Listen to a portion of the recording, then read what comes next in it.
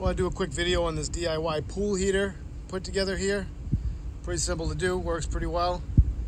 Got a 4x8 sheet of plywood, 200 feet of black hose, a 5th horsepower submersible pump.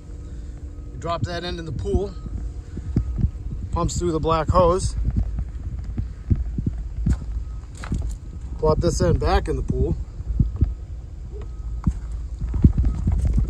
And the black hose absorbs all the heat, but the key to this system running is this plug-in timer. Get it right on Amazon. I'll put a link in the description. You have this set to run for 15 minutes every 15 minutes. Just lets this black hose heat soak. Runs for 15, gets that hot water in the pool. Off for 15, heat soaks. These were the old ones from the pool store. We used to use solar heaters that never really did much.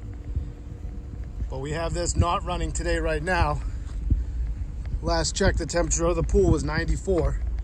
So it's a little unnecessary on a day like this when it's 94 out. Yeah, that's it. Just want to do a quick video so you guys might find this helpful. Might add a 2x4 frame with some plexiglass over it for additional heating. Do a little update if I do. Thanks for watching.